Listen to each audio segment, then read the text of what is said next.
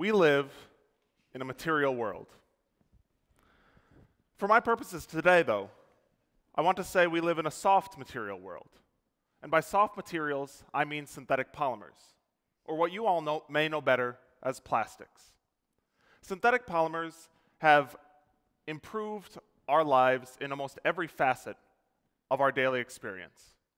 Just think of your morning routine. You probably wake up and brush your teeth with a toothbrush that has bristles of just the right mechanical properties. You keep your coffee warm in a plastic thermos. You put synthetic polymers in your hair and on your face. And, very important for us all here in South Dakota, the insulation in your coat that keeps you warm and the coating that keeps you dry are both made of synthetic polymers. But the grand scientific challenges we face in our future will not be solved by the same polymers that keep you warm every day. Scientists need to make polymers that perform new functions. We need to make them smarter, more functional, and more sustainable. That's my job as a synthetic chemist. I make molecules. Specifically, I'm an expert at making new synthetic polymers. But what exactly is a polymer? So poly means many, and mer means unit. So a polymer is many small units connected together to make one large molecule, as you can see in this accompanying image. Many of these small spheres are connected together through a reaction to make one large macromolecule. So, as a chemist who figures out how to make new polymers, I'm trying to think of ways to connect these units together in new, interesting, and potentially useful ways. And what excites me is that if we can figure out the right combination of units and connections to generate polymers with complex functions, these materials hold tremendous potential to transform our approach to problems in human health, energy storage, and sustainability. Specifically, I dream of a day where a synthetic polymer can wrap up a metastasizing cancer cell and prevent it from implanting somewhere else in the body. Or a day where synthetic polymers can provide a matrix where you can actually regrow tissue after organ damage. Or even a day where synthetic polymers can help us provide the relevant grid-scale energy storage to power our sustainable energy future. The bottleneck holding many of these transformative opportunities back, however, is the current Herculean effort needed to make new polymers. Currently, making even a small collection of polymer samples requires people like me, shown here in my lab at MIT. The problem is, there aren't enough people who make polymers right now. And even if there were, the current approaches we have to make these materials are very tedious. I've been trained in this field for approximately 8 years right now, and it still takes me about 2 days to make a polymer sample relevant for testing. To do the necessary high-throughput screening that we would ideally like to do to solve some of these grand challenges I'd outlined, however, we would prefer to have hundreds to thousands to even millions of polymer samples to screen.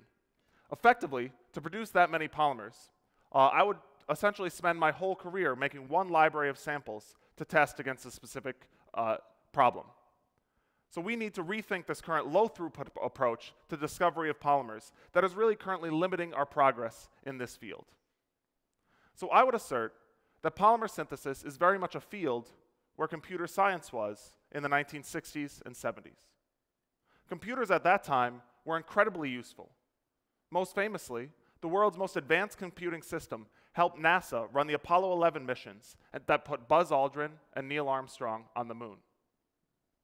Unlike today, however, no one even dreamed of having a computer in their house. At that time, much like in polymer chemistry today, computers, you needed to be a highly trained engineer to even start to use a simple computer. To the average person, computers were nothing more than abstractions that only scientists could use. Things are, of course, quite different today. The personal computing revolution has absolutely changed the way we think about and interact with technology. Beginning with the introduction of the Apple II in 1977, personal computers now provided a user-friendly interface that finally allowed non-experts to simply interact with software and not worry so much about the hardware. The value of the personal computer is now self-evident. Whether it be the 3-year-old you see playing games on the iPad, or the 21-year-old entrepreneur writing the next great platform of software. They don't need to know that their processor is actually controlled by millions of tiny silicon wires separated in this device by only 14 nanometers that allows charges to be separated and give us memory storage in our computer device. That's a beautiful thing. They don't need to worry about the science under the hood in these instruments. They just need to interact with the graphical interface. So I'm asserting today that an analogous revolution is required for the synthesis of molecules and polymers. The typical chemist today uses the same tools, flasks, beakers, stir bars, etc., that the first practitioners of our discipline were using to make molecules nearly 150 years ago. And this field is still accessible only to experts in chemical synthesis. There must be a better way. That is what our research efforts at the Massachusetts Institute of Technology are focused on. We aim to remove chemical synthesis as a bottleneck for discovery efforts in chemistry, biotechnology, and engineering. And we are doing this by rethinking how we conduct chemical reactions. Gone from our lab are the flasks and beakers that you all probably used in high school chemistry lab. We are replacing them with pumps, tubing, and an array of gadgets that allow us to conduct chemical reactions in an efficient and continuous fashion. We call this new field continuous flow chemistry, and it's changing the way chemists think about making chemical bonds. As an example, here's a continuous flow reaction running in our lab at MIT. Reagents are continuously pumped through this tubing. They mix at what we call a T-mixer, and the new chemical bonds are formed in this reactor, which is just a long coil of tubing. Now we can control the reaction time by controlling the pumping rate and the length of tubing. And the combination, and then with the technology that we have available to us from computer science, we can then control the pumping rate, reaction time, and temperature with software. So now it's this combination of continuous flow chemistry and our ability to write software that allows us to dream of building a machine to make libraries of polymers that we want to test. So previous technology for the automated synthesis of polymers relied on a process that added just one molecule at a time to a growing polymer chain. Now, although this was great for making certain types of biological polymers, this technique has inherent limitations due to its low scalability and tedious nature of making long chemical bonds. But instead of this low throughput approach, we envision now an exponential growth process to expedite polymer growth. In other words, we now wanted to design a machine that instead of adding just one molecule at a time, now doubles the molecular weight or the size of a polymer chain in a continuous flowing system. Now we accomplish this task by very carefully controlling the reactivity and identity of the end groups or the end units of this polymer chain. And we use what we call in chemistry protecting groups. And you can think of them as blocking groups. And we know how to control the deprotection or unblocking of that group under very specific conditions. And by using these protecting groups to control exactly where we want chemical bonds to be formed, and then these blocking groups to prohibit chemical bonds being formed where we don't want them, this gives us a necessary chemistry now to exactly double the size of a polymer. But to accomplish this process using traditional approaches to chemical synthesis, using the same flasks and beakers that you all know from high school chemistry lab, was very tedious, because for each polymer doubling, you needed to actually perform 3 separate reactions and 3 separate purifications. These are the 2 deprotection steps I told you about and 1 coupling step. However, we envisioned that using continuous flow chemistry now, we can combine these 3 reaction and purification steps into a single machine where these tedious steps are accomplished in an uninterrupted fashion without any user intervention. So through careful planning, design, and experimentation, we have been successful in building a machine that runs these 3 reaction steps and purifications in an uninterrupted sequence. And we call our instrument Flow IEG, which stands for Flow Iterative and Exponential Growth. Now, this machine accomplishes our goal of doubling the size of a polymer chain in an automated fashion, and all the chemistry within the machine takes place in under 10 minutes. And now, by coupling numerous of these machines back to back, we can now quickly construct long polymer chains in very efficient processes. And this is actually what our first generation machine looks like in our lab at MIT. The pumps are contained in these white boxes on the left of the image, and we control the heating by using these hot plates and oil baths.